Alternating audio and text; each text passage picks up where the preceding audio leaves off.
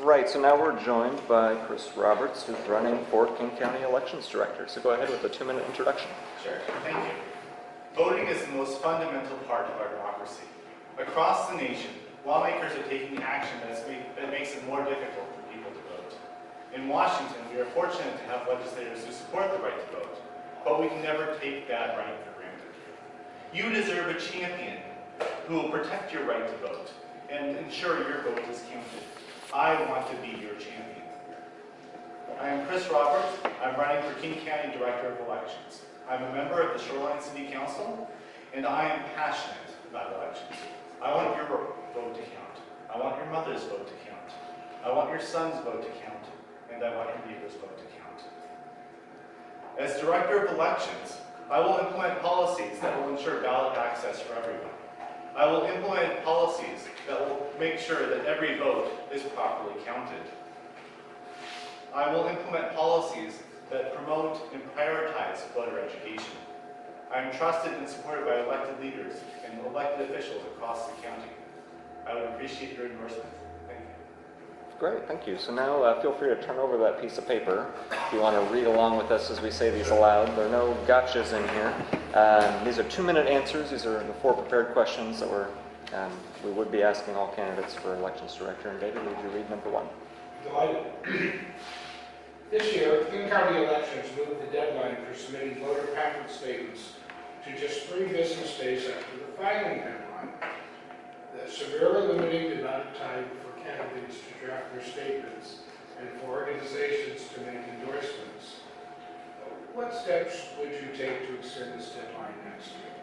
Sure, this is a great question. One of the things that's important is to promote, as I said, to promote voter education. And the voter's guide and voter's pamphlet is the best way for candidates to give the information to the voters, and it's the best information for voters about the candidates. And so if you have a filing deadline of midday Friday and to submit your voter pamphlet statement just 3 business days afterwards, you're not giving candidates time to actually draft good statements, to get their picture in, and to actually work with the elections department to understand what exactly can happen. So this is moving the deadline back is important, and we need to make sure that what happens is that the county sends off the voter's pamphlet as a subcontract to a third-party vendor who actually produces it.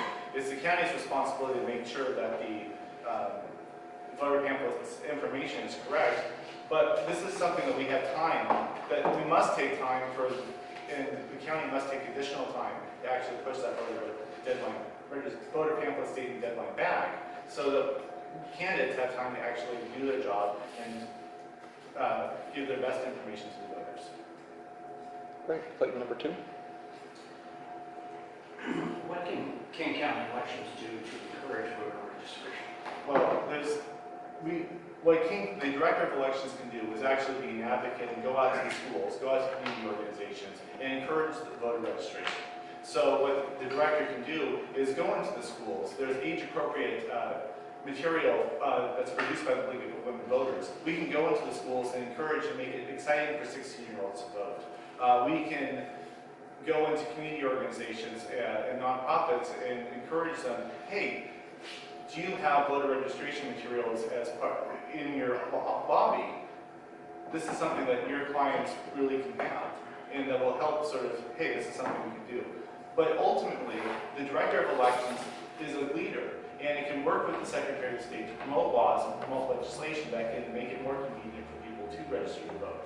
So a couple things we can look at. We can look at using the enhanced driver's license and make that sort of as a criteria for potentially automatic voter registration, since that driver's license says that you're a citizen, and so we don't have to verify citizenship. We can also encourage laws to make it for allow 16-year-olds to vote, register to vote early. So these are things that can be done, but at the state level, it must be done at the state level, but it's the Director of the King County Elections that can encourage the Secretary of State to promote laws that make it more convenient for people to vote.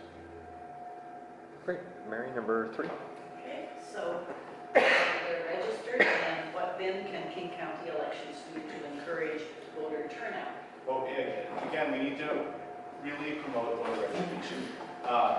And some things that can be done are making sure that we have neighborhood or regional sort of voting centers. So instead of someone having to travel, take 2 to 3 buses and travel 2 hours just to get to Renton from Enumclaw to cast a ballot, if they need to cast a secure ballot, or if they need to, if they have a lost or spoiled ballot, or if they need their help reading the ballot, they would have to travel to Renton or to Seattle or to Bellevue to vote on an accessible voting unit.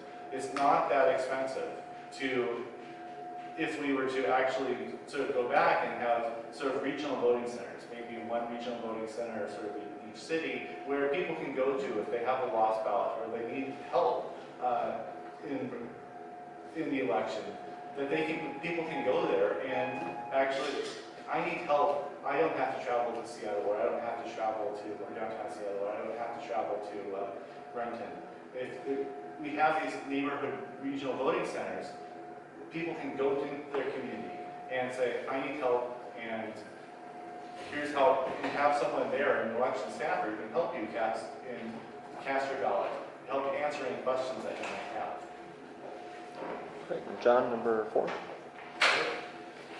As the world moves from paper to digital information, how can agencies that conduct elections ensure that voting remains anonymous, votes are counted accurately, and the public trusts the process? Well, ultimately, I believe that any election system needs to be free, fair, and accessible. It needs to be fair to candidates, and it needs to be accessible to every type of voter there is. So we cannot necessarily just go to online voting because it can be discriminatory against the elderly or people with disabilities. And it's not quite, you can't have, and also we have to be concerned about the integrity and security of online voting. The CIA and the FBI can't go to online processes. It's really hard to expect or anticipate that a county can make a secure online ballot. I don't think it's possible. But ultimately what we have is as long as we have paper ballots, we have a track record. If someone can go in and say, I can see what I did. I can verify the accuracy of it. And any voter, and any citizen of the county can actually go in and if they want to, they can go and count the ballot and make sure that the official county count is accurate. So that's, the paper ballot is probably the best thing that we have, and we should keep with it.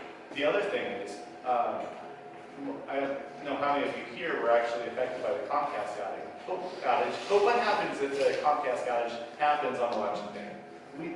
What happens then? If we go to online voting and our systems crash, what are we going to do? We run the election?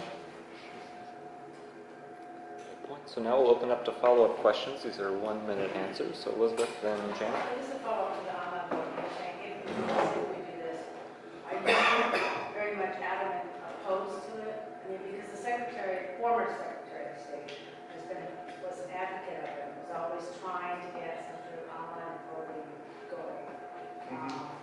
So would you oppose it no matter what? Well, there's certainly tools that can be used. We can use the internet more and more to sort of promote voter education. Already the county allows people to print out a ballot and mail it in. And so that is a secure way of someone casting their ballot. But ultimately, I mean, my mother does not use a computer. So if we went to purely an online voting system, how would she vote? How would you translate it? But how would you translate it? How would you make sure that the election is secure? I mean, I got my data hacked by Primera this past month.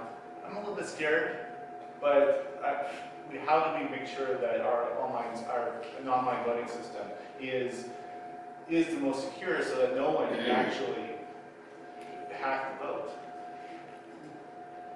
Janet, and then Evan, and then David. So thank you for your answers on the voter registration, voter turnout. of increasing the get out the vote and voter access among communities of color, what do you think are the most significant barriers, and what are the solutions and partners you would use to overcome those barriers?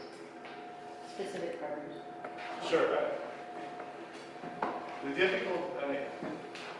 different populations have different difficulties. If you're young, you may be moving more and more often, and so making sure your voter registration is accurate may not be a priority. I mean, one of the laws that was introduced this year in Olympia was a law that would require landlords to provide a voter registration form as part of your packet when moving in. So I mean, that's the type of law that would encourage and improve voter registration. But ultimately, in terms of partnerships, you need to go into the community organizations, some of the nonprofit organizations that provide human services and are contract for human services, or contract providers for human services, and encourage them as part of their processes and intake to say, are you registered to vote? And here's voter registration material, make sure that's available. Evan, David, then Joseph. I was actually going to ask the same question. It's all right. David, then Joseph. When were you said you were currently on the Shoreline City? That's correct. When were you first elected to council, but more importantly, could you share with us a little bit of the life path that led you there, your educational background, your... Sure. Do I get one minute for this? Yeah. To David. Sure. I'm not started yet. Now wait till you start talking, I'll give you that much. Okay. So I was first elected to the Shoreline City Council in 2009 and was re-elected in 2013. So I know what it's like to be a candidate and interacting with the King County Director of Elections. I moved to King County in 2004 to get my PhD in political science from the University of Washington, and I've subsequently taught political science classes and public policy classes at the University of Washington and in the Evans School of Public Affairs. Before that, I worked in the Oregon legislature and done a bunch of things. My first involvement in politics was really the 1996 Democratic Convention. I was intern, aide, whatever, however you might want to describe it, in the media office during the 96 California State Convention. Great. Joseph, then I have. So this year we're running into a bit of a problem with getting our endorsements in the voter guide because there wasn't sufficient time to allow for it. How would you, taking into account all of the deadlines, like getting ballots to people overseas, how would you avoid that problem in the future? Well, I mean, right now the deadline for submitting your voter registration, your voter pamphlet information is May. The voter's pamphlet will not arrive on people's doorsteps until about 4 weeks before the primary, 3-4 weeks before the primary election in August, and then 3 to 4 weeks before the November election. So there is time here. The question is prioritization of the Department of Elections in terms of how we set up time. So one thing about the Department of Elections is that it's not necessarily a 9-to-5 job. People there will work weekends, they'll work around the clock when it's necessary.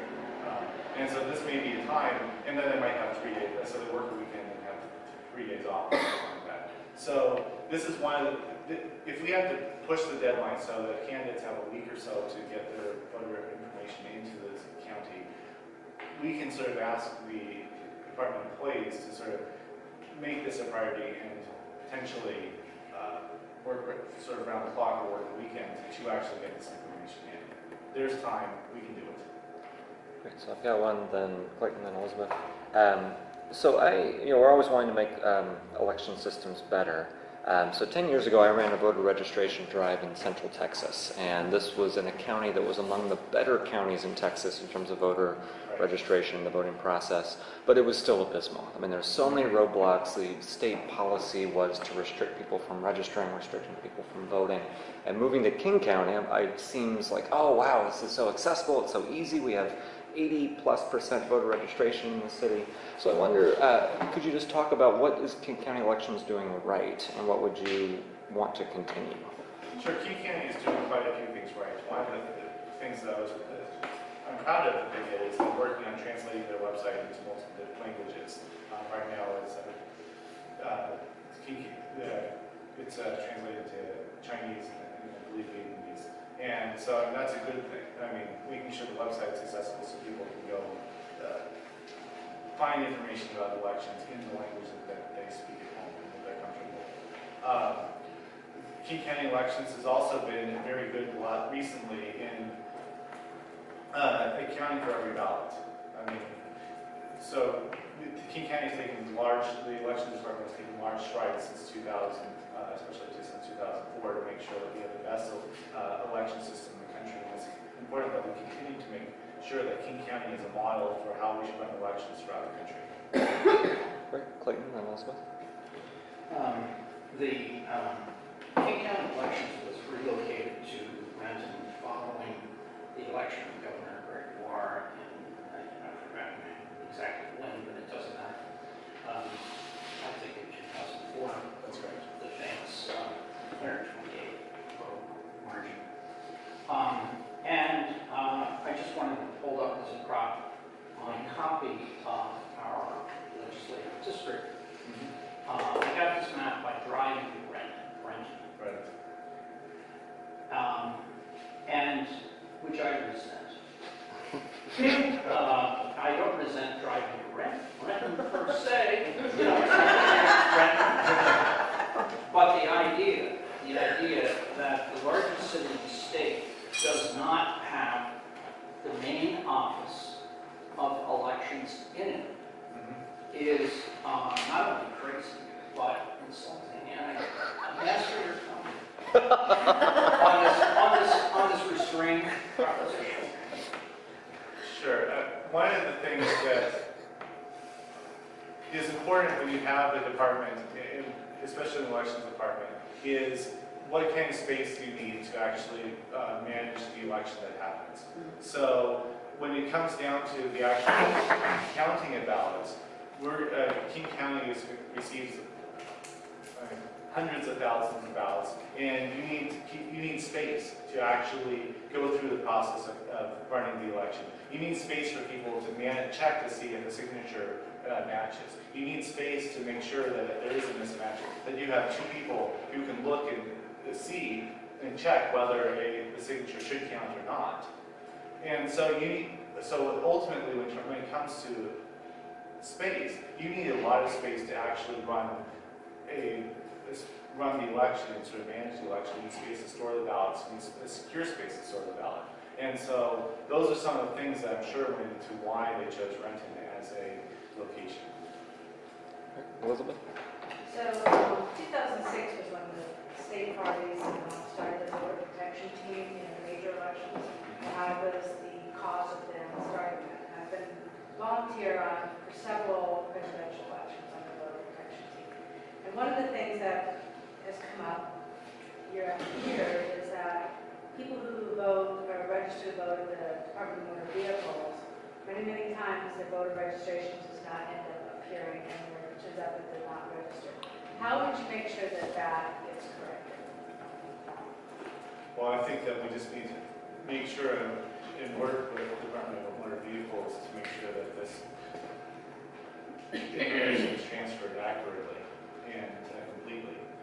So part of it, the job of the director of King County Elections is to work with the Secretary of State and the rest of their staff to ensure that there is good dialogue between the Department of Motor Vehicles and Department of Licensing and the Secretary of State and the State's office. And so that's the first part. The other part of this job is really, again, to push for legislation, push for better relationship building between elected officials and the community. This position is a leadership position that's going to make policies that make it more convenient and more accessible for people to vote. It's not just an administrative position, it's being out there in the community and working with community groups, working with elected officials across the county and across the state. All right, so we're about out of time. If you want to take 30 seconds for a closing statement. Sure. As I mentioned earlier, I've been on the Shoreline City Council now for 5 years, and I've been endorsed by many legislators and elected officials from across the county. I have elected officials supporting Enumclaw all the way to Shoreline, from Redmond all the way to Federal Way. I want to be your champion to protect your right to vote as King County Director of Elections. Great, thank you very much.